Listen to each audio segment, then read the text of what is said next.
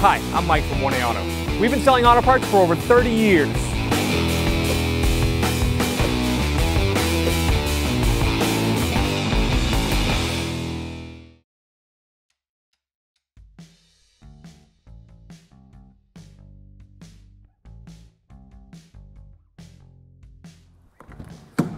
So we'll open up the door, and here we have the door panel. So we are going to start at the door handle right here with a small flat tip screwdriver. We're gonna pop this little secret panel out. You'll pop it from the top down, and then there's a Phillips head screw right behind it. So we're gonna go ahead and remove that. Now with that same flat tip screwdriver, you can kind of poke in here and pull out. And you want to pull from this side because right here hooks on to the back. So we'll pull that out. Now around the door are these 5 plastic, they look like T20 Torx screws, but they're actually made out of plastic. And to get them out, you have to kind of be very gentle because they are plastic and usually the whole thing turns.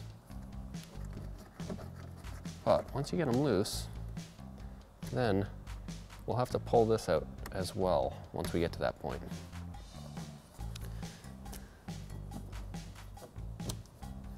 Now we need to pop out these little plastic retainers.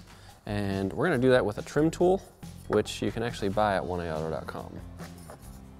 I'll have to get it in behind there first though. There we go. You can see once you've pried on it, it pops right out. They often fall on the ground as you're trying to do this. There we go.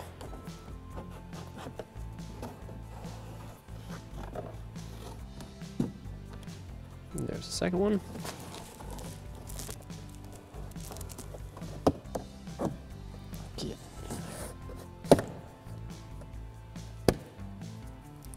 Up at the top, we have this trim piece, and this thing just pops off with 3 little push pins.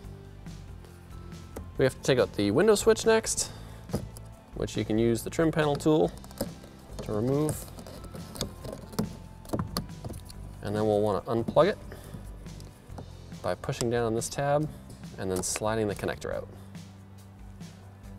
So now we're gonna pull the door handle or door panel up, and it should come right off. Here's our door speaker, and we're going to use a 5mm socket and a ratchet to remove these 4 bolts that are holding it to the door.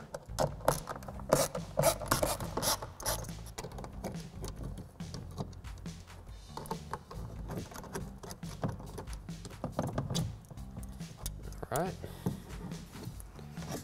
there's the speaker, and now we can push down on this connector and remove it from the speaker. All right, so now we want to get the window regulator in a certain position. So we have to plug in the window switch. And then right down here, you'll see, this is where the glass connects to the window regulator. And if we move it up a little bit, you can see that there's a couple of tabs in here that you have to push down on to separate it from the regulator. Now over here on the other side, there's another little access panel. And you could disconnect the glass from this side through this panel, but it would be kind of a difficult process. Right at about this level in the door is where you want the bottom of the glass to be. And if you cut out this little access panel here, you'll be able to disconnect the glass from the regulator right here and right here at the same time. Where if you were going up through this panel, you'd have to disconnect it on the bottom and then roll the window up and disconnect it on this side. And that presents some dangers because you may end up breaking some clips on the window, which you don't want to do. So we're going to knock this panel out.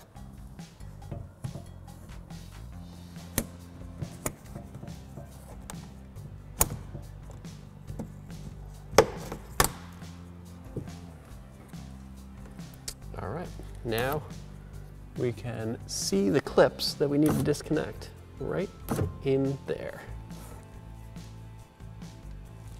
All right, while holding the glass with one hand or having a friend hold it, you're gonna wanna come in here and push on these little tabs on the glass. And that will allow the glass to be raised up. So this side is now disconnected. Now we have to do the same for the other side. All you have to do is push the little tabs in.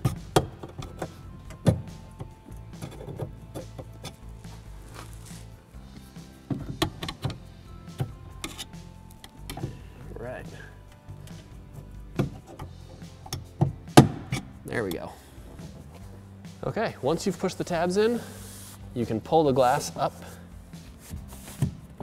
And what I like to do is I'll grab some tape.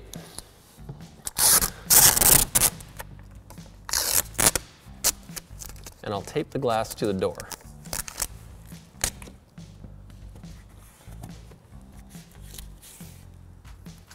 All right, now we're going to disconnect this window switch that we temporarily put in place. So now the power window switch wire needs to get out of the way. So we're gonna just start unclipping it.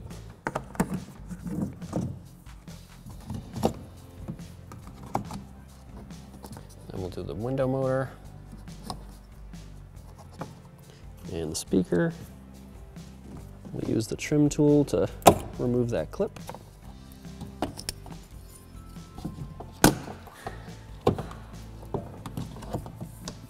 Okay. Around this inner plastic door panel, there's 11 10mm bolts that we're gonna need to remove.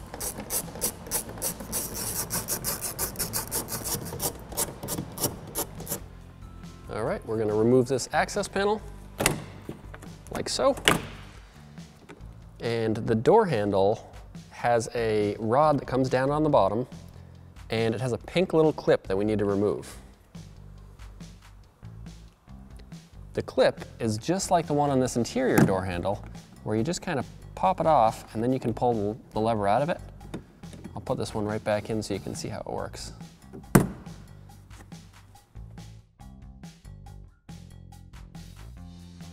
All right, now we're gonna remove these 3 latch bolts with this T30 socket and a ratchet.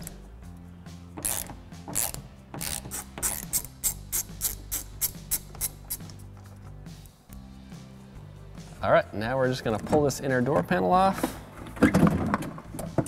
and we should be able to slide it out just like this. All right, so now we're going to disconnect this wire from the door lock actuator, which is a little tricky to get at. There we go.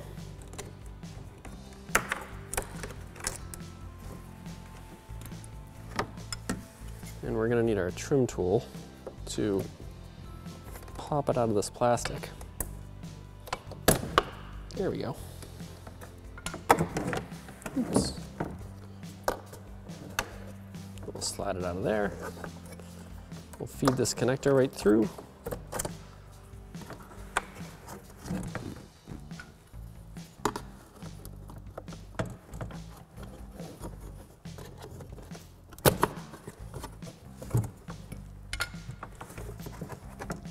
And then we'll get the rubber grommet through the door, or the plastic panel.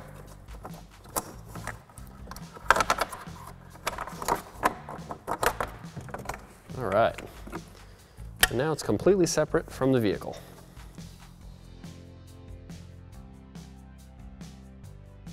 We're gonna feed the door lock actuator wiring through here and under the window regulator.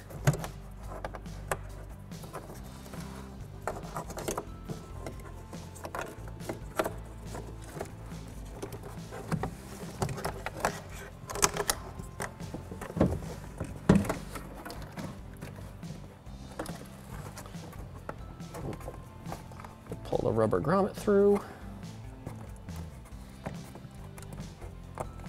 That.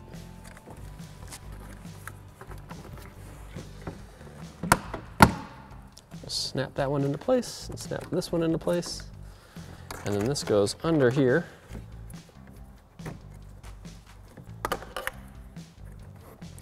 This one goes behind and push that through this hole. And then up here, We just have to clip it into the door lock actuator. Okay, so now we're gonna slide the door panel back inside the door. We're gonna do this latch side first.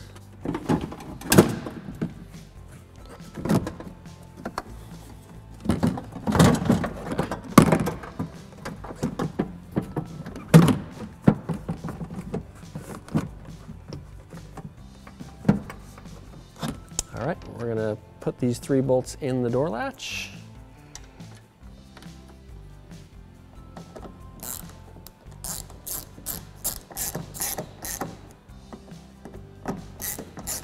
Behind the latch is this rod that we need to clip into the pink clip. So I'm gonna snap it in just like that.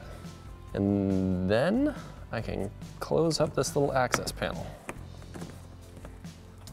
We're gonna clip the wiring back into place onto the power window motor, under this clip and under that clip, and then down here for the speaker.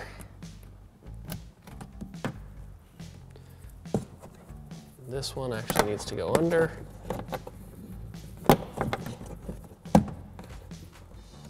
Like so. All right, now the wiring harness is back in place. So now we're gonna drop the glass back inside the door very gently so that we don't break anything.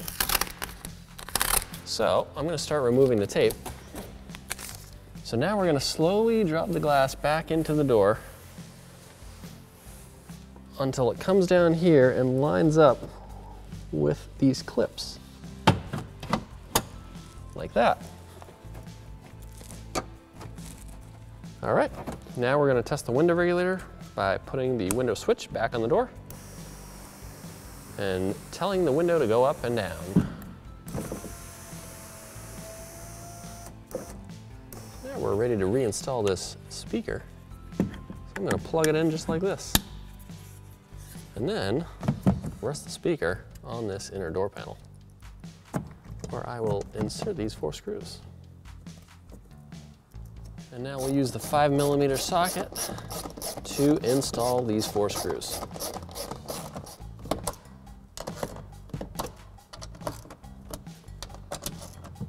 Okay. Now we can start reinstalling these 10mm bolts that go around the door panel, or inner door panel, I guess you'd call it.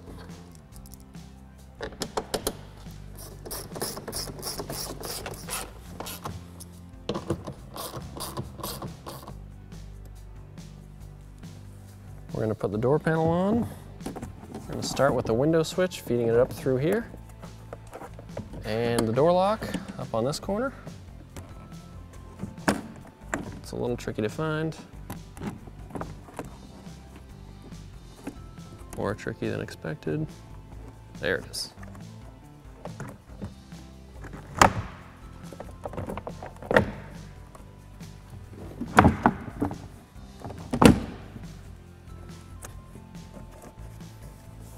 And we'll plug the window switch in.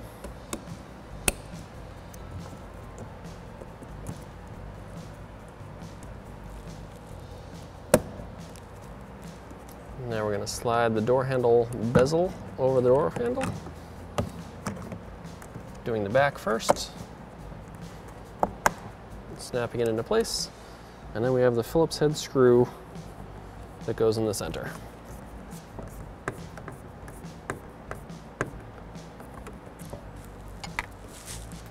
And after the screw, we have this little cap that covers the screw. All right, now we're gonna put these little push pins in all the holes, and we'll follow those up with the screws.